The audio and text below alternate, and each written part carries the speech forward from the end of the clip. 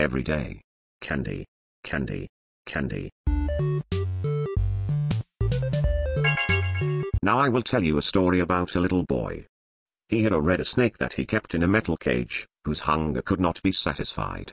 One day, the boy found 5 baby kittens outside his house. He brought them inside and kept them in a shoebox. He knew that the snake might kill them, but could not bring himself to get rid of the snake. He knew that if he chose one kitten to feed to the snake, it might be satisfied, but he could not choose.